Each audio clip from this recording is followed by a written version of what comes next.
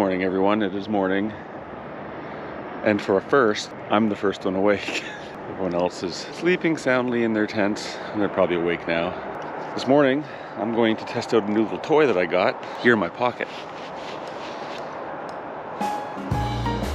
So I picked this up in Grand Prairie. This is a stove. I'm gonna cook myself some tea.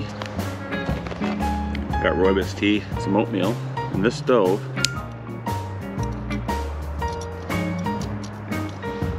is going to attach onto here. I've never used this before, so this is it. It's called the Crux. It was on sale, 44 bucks Canadian. I paid more for my meal in Jasper, so can't go wrong trying it. Got my little collapsible bowl here, nice and thin. Fill that with water, set that on that, and so off we go. Why don't we try that right now? So I think I just turn this on.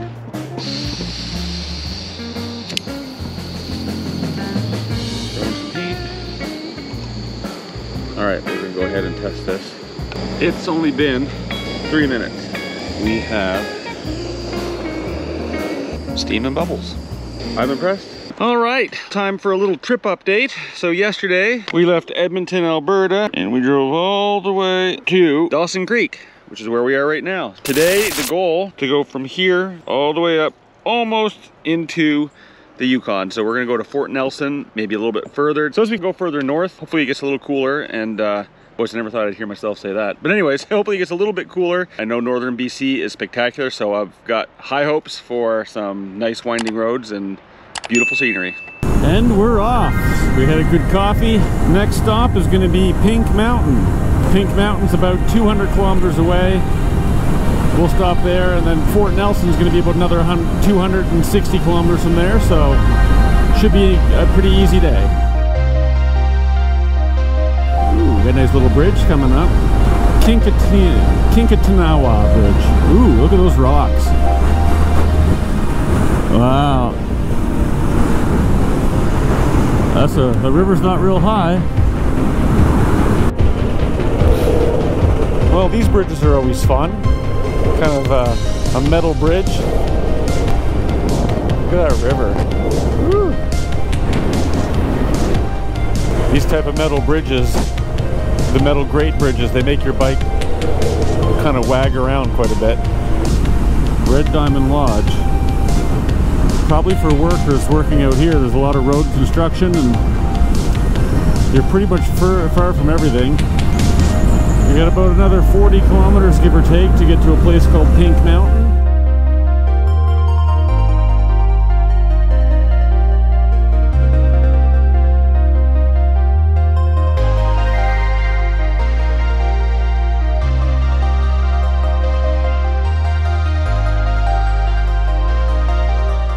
We are leaving Pink Mountain Shopping Mall. This is northern BC, and it's a beautiful ride. The roads are real nice shape, nice and curvy and swoopy. So this truck has got to go really slow because this is a big canyon. There's some tight turns. We got a little bridge, I guess, coming up. Sicannie Chief.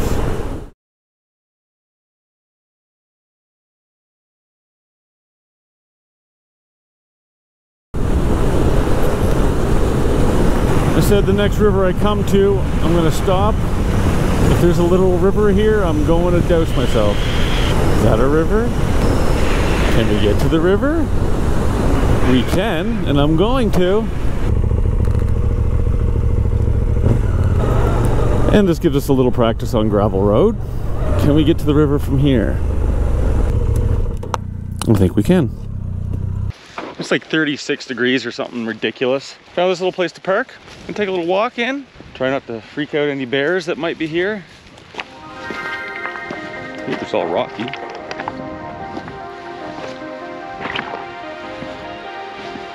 At this point it's so hot I don't even care if my boots get wet.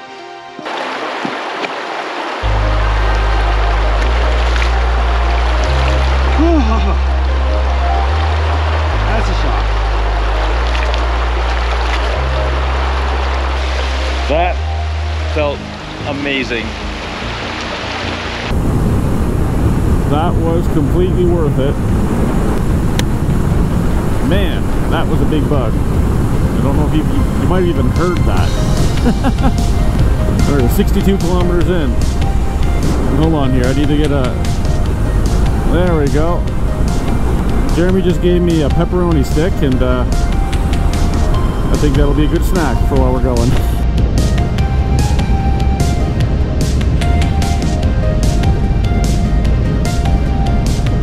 To my right, we have what looks like would have been a forest fire, or maybe a beetle that killed all those trees.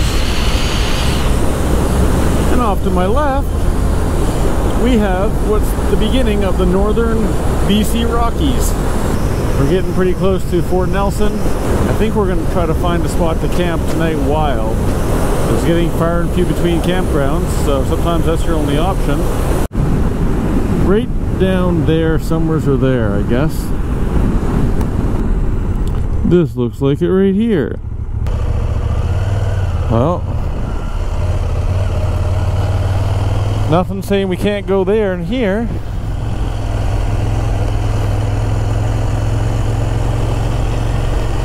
This is a nice forest. It's like those elm trees or something. Nice long tall.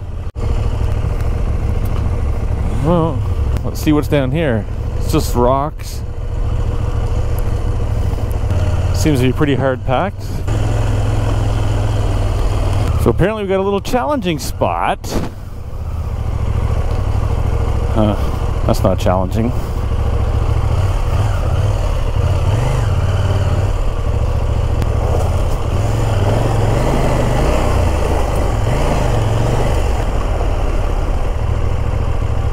And Jeremy almost lost it there.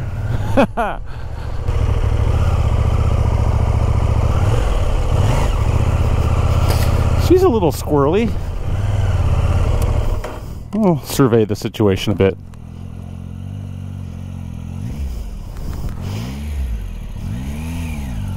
Alright, so my axe has come in handy for the kickstand. Now I'm going to find him a stick. Here. Just put a kickstand on that. So all three of us have made it out this far on the crusty sandy beach. So now we're going to try to figure out if we can find a place to camp without getting run over by what looks to be like rogue four-wheelers here.